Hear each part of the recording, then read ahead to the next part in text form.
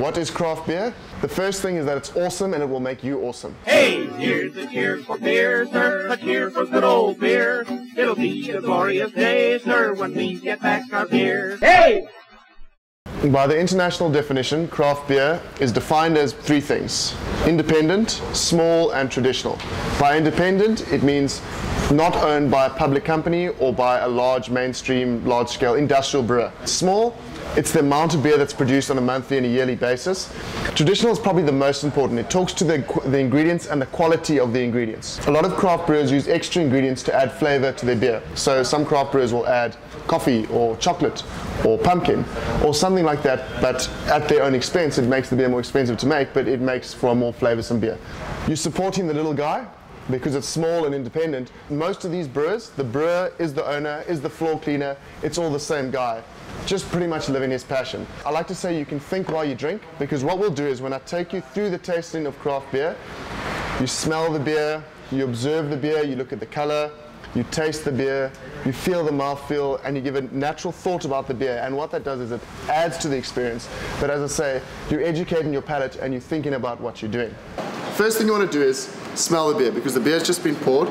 So have a good smell. I'm picking up on the English yeast, some American hops, and to enhance the smell, I'll maybe shake it up.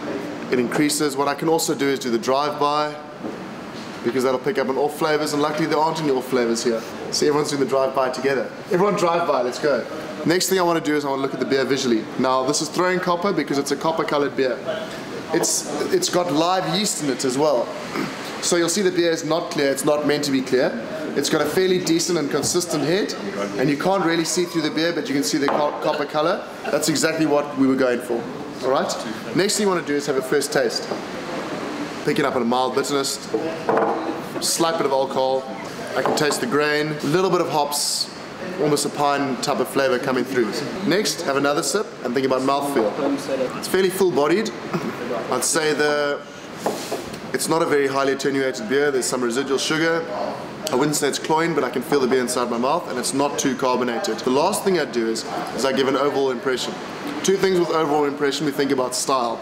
This is an IPA. Is it bitter for an IPA? Yes, it's bitter. Has it got good head? Yes. Has it got the right color? Yes. So basically I'm going down the route that for style it's correct. The other thing is, do I enjoy this beer?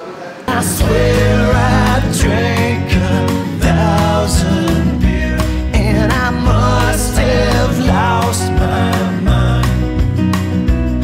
But I'm going out west to see. I would say I do enjoy this beer, so overall I'd give it a high rating. Cheers.